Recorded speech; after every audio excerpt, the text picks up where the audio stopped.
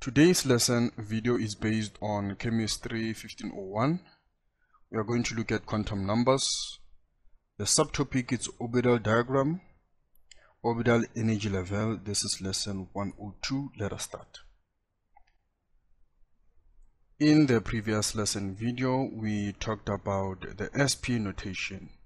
We can actually write down electron configuration using SP notation of any element on top of the periodic table.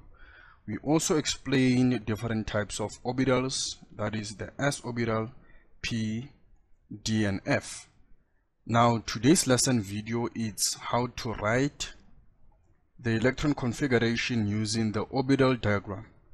Now what you need to know is that the 1s orbital, it has only one box. The 2s, it also has one box. The 2p, let me say the p orbital, it has 3 boxes. And then the same goes to 3s, 1, 3p, it has 3. And then going to 3d, d has 5 boxes.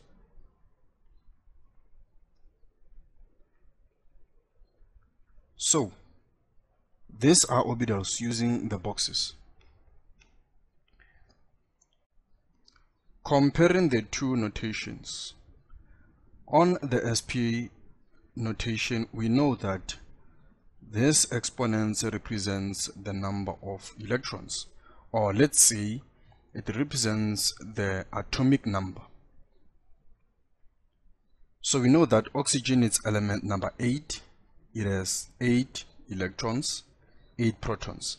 Now how can you represent the orbital diagram of oxygen? Now we look at 1s. We know that the maximum number of electrons s orbital can occupy is only 2. So electrons, we use spins or arrows to represent electrons. And then we use boxes to represent orbitals. So inside the s orbital, 1s, we only have the maximum of 2 electrons. So for oxygen, we need 8 electrons. So it will be 1, 2, then we are done with this. We move to the next one. 3, 4, we are done with energy level number 2 and s orbital, and then we go to p. It's 1, 2, 3, 4, 5, 6, 7, 8. So if you are looking for the orbital diagram of oxygen, this is the orbital diagram. And then you did realize that when we are actually filling the electrons, we start by filling the up spins, and then we start again filling up the down spins. We don't do it like this. This is totally wrong. You need to fill all the orbitals before you can start with the down spins. Let us look at more examples. What is the orbital diagram of aluminium? We know that aluminium is element number 30.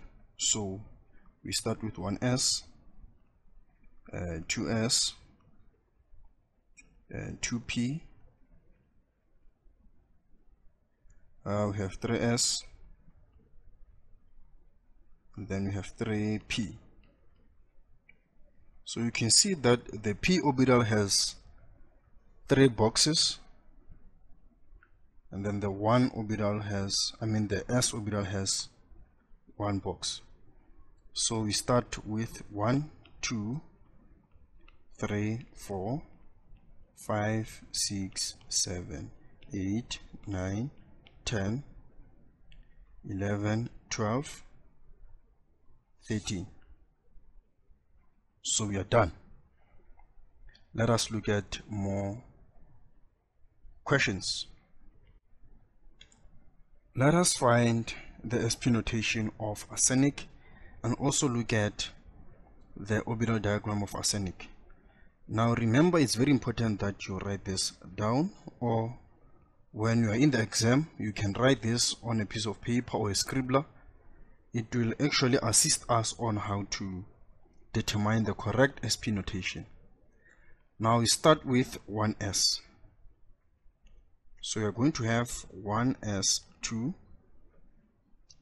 We go to 2s, 2s2. We go to 2p, 2p, 2p6. By the way, arsenic, it's element number 33, so we need to go up to 33 electrons. After 2p, we go to 3s, 3s2, and then from 3s we go to 3p. It will be 3p6. From here we move down to 4s. So we have 4s2. From 4s2 we go to 3d. We have 3d10. Let us quickly verify whether we didn't exceed or we are on the right track. Okay, so we have 2 plus 2, which is 4, plus 2, which is 10, plus 2, which is 12, plus 6, which is 18, plus 2, which is 20, plus 10, which is 30. So 3 electrons left. From 3d we go straight to 4p, so we have 4p3. So this is the SP notation of arsenic. Now you can see that this diagram actually, it assists us in terms of order. It's 1s, 1s, 2s, 2p, 3s, 3p, 4s, 3d, 4p. So once you master this diagram, it will be simple for you to actually know the order of how to write this SP notation. Now looking at the orbital diagram,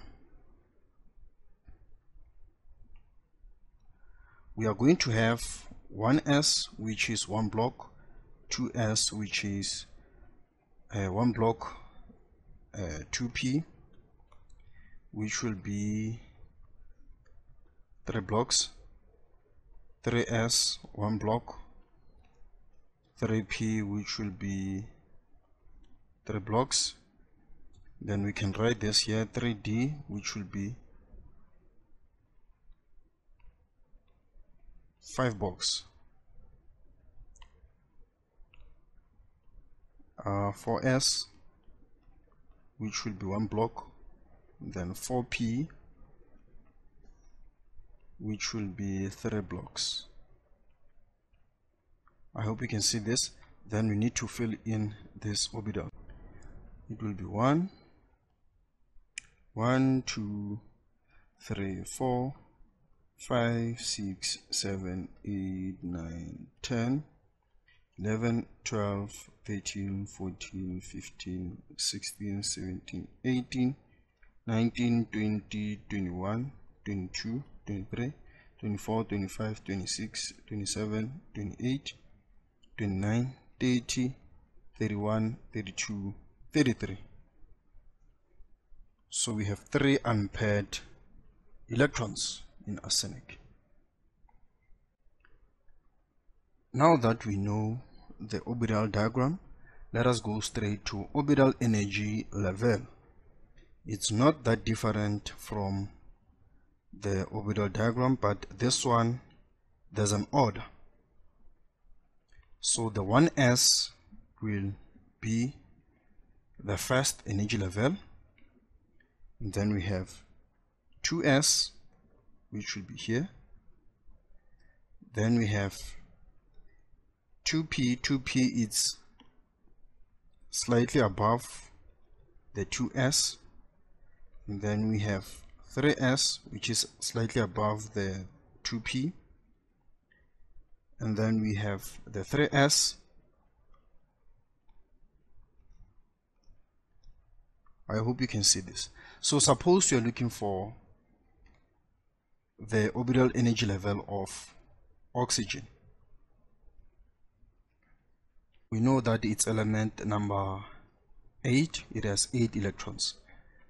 So we are going to fill in the first one, which is 1, 2, and then from here we'll go to the next energy level, which is 2s, 3, 4, and then from here we go to the next one, which is 2p, 5, 6, 7, 8. So the orbital energy level of oxygen will actually be this one. And you need to make sure that you start by filling in each orbital before you can fill in the down spins. This will assist us to determine the characteristics of an element. Another example, let us look at the orbital energy level of chlorine. It's element number 17. So it will be 1, 2, 3, 4, 5, 6, 7, 8, 9, 10, 11, 12, 13, 14, 15, 16, 17. So we can quickly remove this. This is the orbital energy level of chlorine. That's it for this lesson video. This is Bahula SJ. Thank you very much.